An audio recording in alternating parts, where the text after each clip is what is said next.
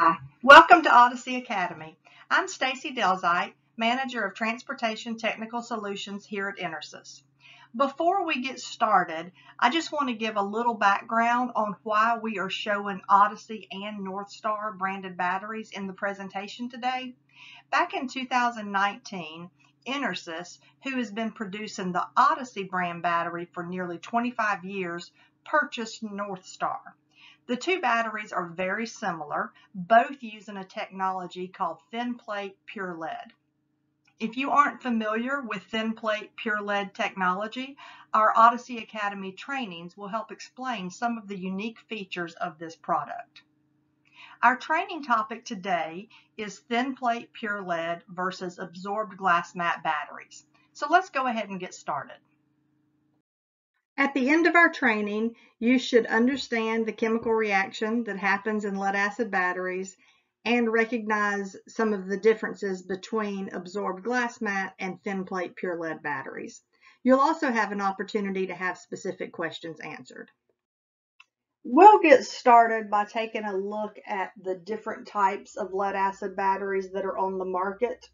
As you can see, there's quite a few different battery types available. Today in our training, we're going to focus on absorbed glass mat batteries and thin plate pure lead batteries, and we will compare and contrast some of the features and applications that these batteries are used in. Now we'll discuss how a battery works. As I mentioned, we need two dissimilar metals to be the electrodes inside the battery. What we're showing here are the chemical equations for the positive plate, the negative plate, and the overall battery. We're not going to go too deep into these chemical reactions, but we can recognize that the positive plate is different than the negative plate. So we have dissimilar metals. When those two plates are combined inside the battery, we have lead dioxide from the positive plate, lead from the negative plate, and the electrolyte that's used is sulfuric acid. So the left side of this equation represents a charged battery.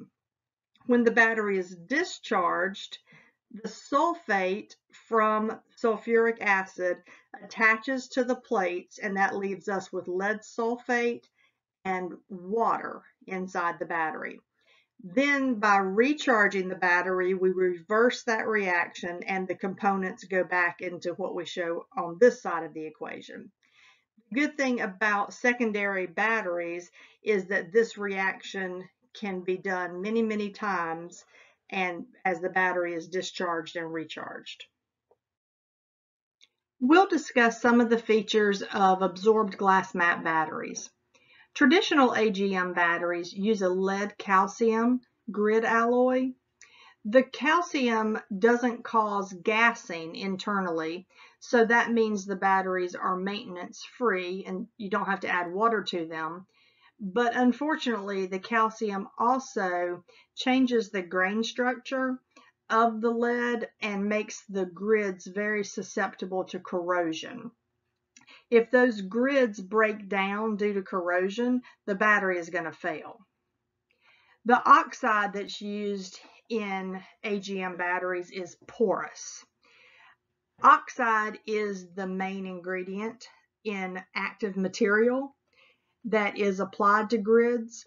The active material is what allows the battery to provide capacity and performance when the battery is operating in the application. So with that oxide being porous, it means that the active material tends to shed off the plates, so it's not available to be a part of that chemical reaction. AGM batteries are typically single purpose by design. They are either good at starting applications or deep cycle applications. Remember, a starting application needs high current for a very short period of time, like when you're starting your automobile, and a deep cycle application needs lower current for a longer period of time, something like an electric trolling motor.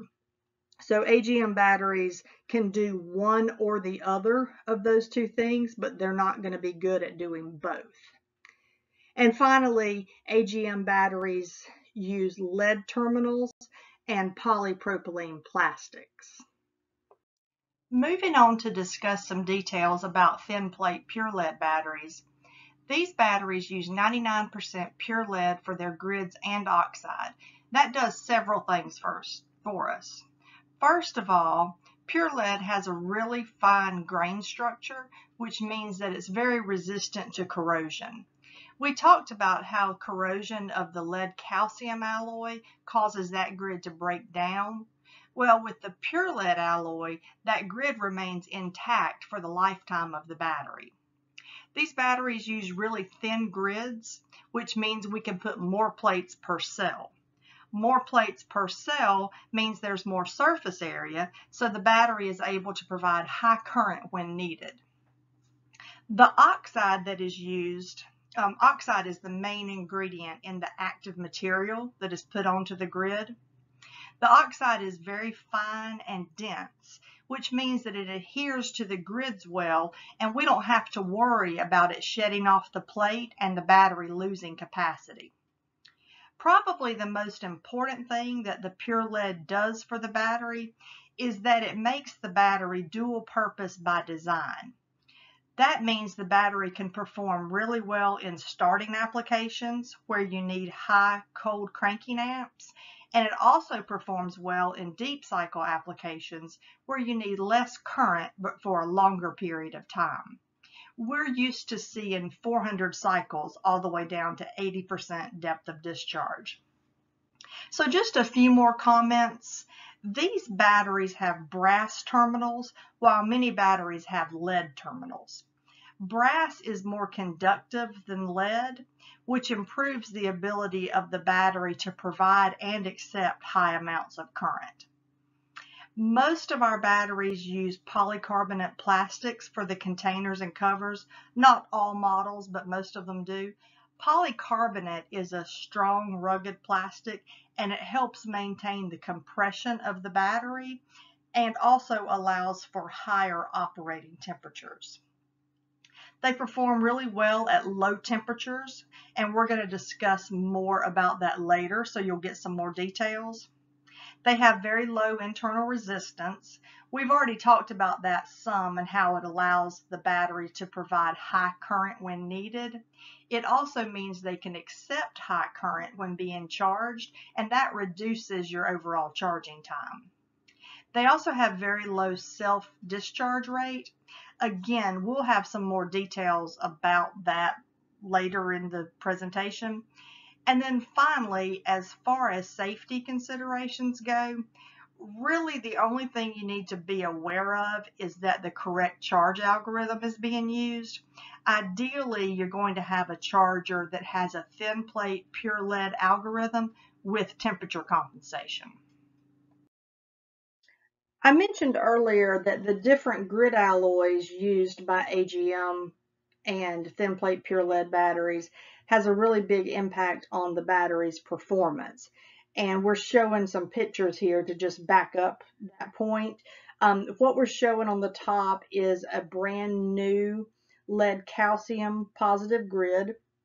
And you see that grid looks nice. All the members, the cross members and the vertical members are intact.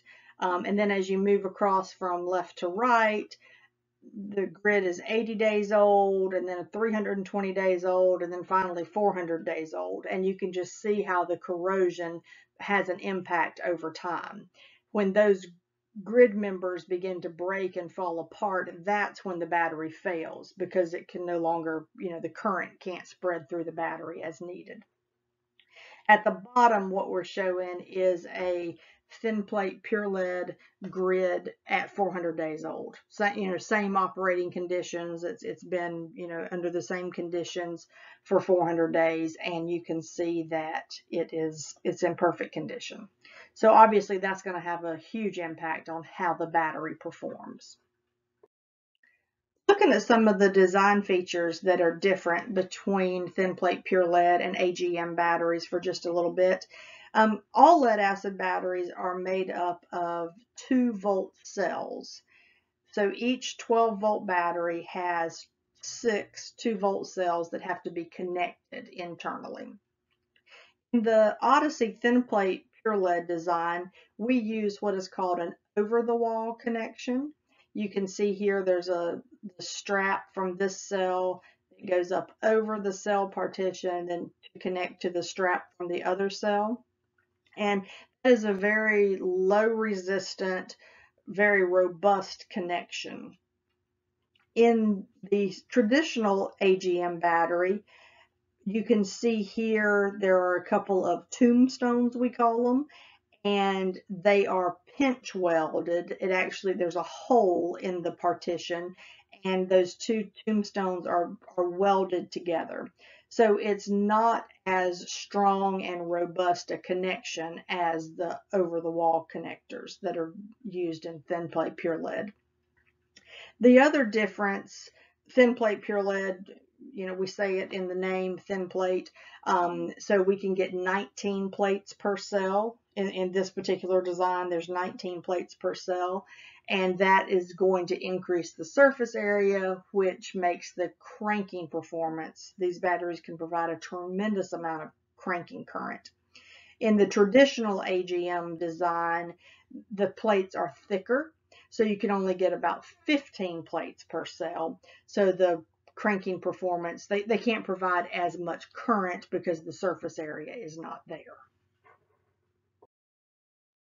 Let's talk a little bit about how long thin plate pure lead batteries last compared to absorbed glass mat batteries.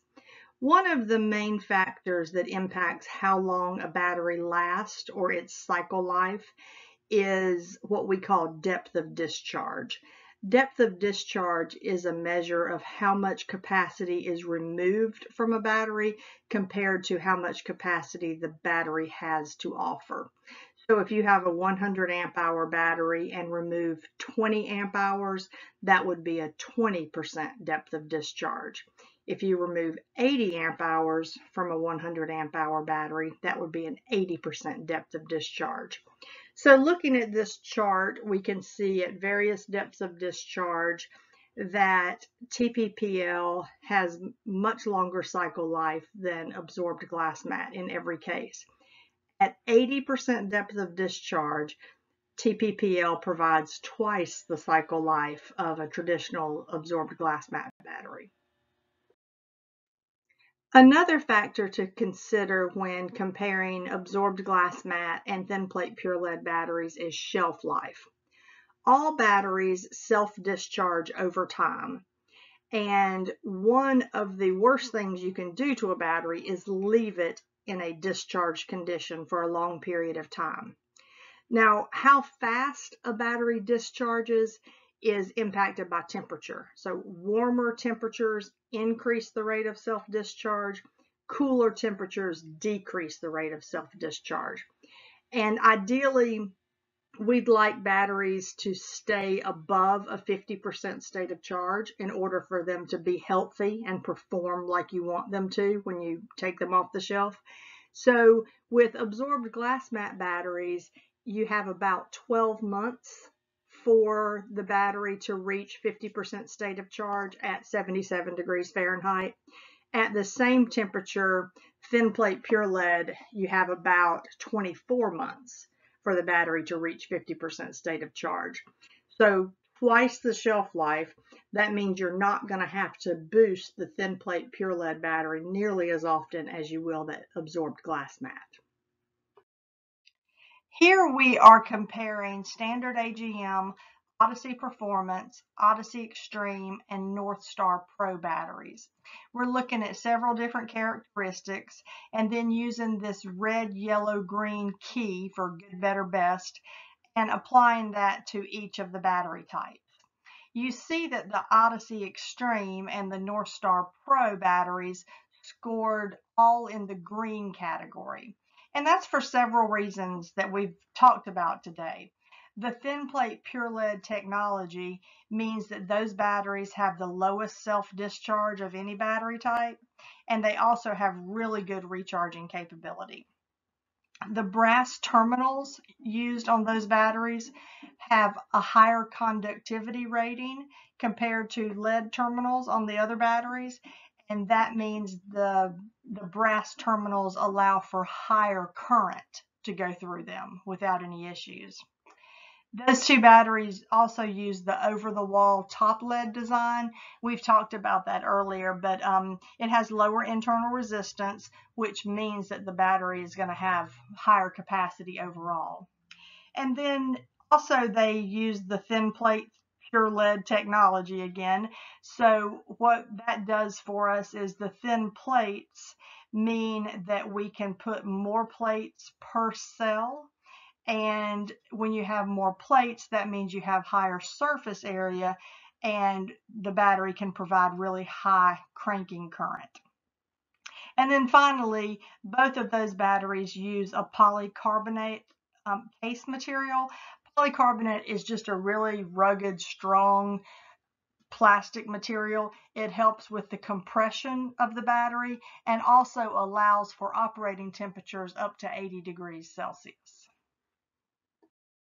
So just to wrap things up today and reiterate a few points we've made, thin plate pure lead batteries use 99% pure lead, and that is going to reduce the corrosion inside the batteries. It improves the charging and discharging characteristics. It means the batteries have a very low rate of self-discharge, and the batteries have very low internal resistance. Most absorbed glass mat batteries are typically single purpose. You're either going to have one that's good at starting or good at doing some shallow deep cycling, but it's not going to be good at doing both of those things. Thin plate pure lead is dual purpose by design. Not only does the battery provide really high cold cranking amps in starting applications, it can also provide 400 cycles at 80% depth of discharge in deep cycle applications. We certainly want to thank you for taking time to attend our webinar today on thin plate pure lead versus absorbed glass mat batteries. We're going to be doing more of these webinar trainings in the future, so stay tuned for the additional topics that we're going to cover. If you've got any questions that weren't answered today, feel free to email me at stacy.delzite@intersys.com, or you can also call our technical support group at 1-800-964-2837. Thanks.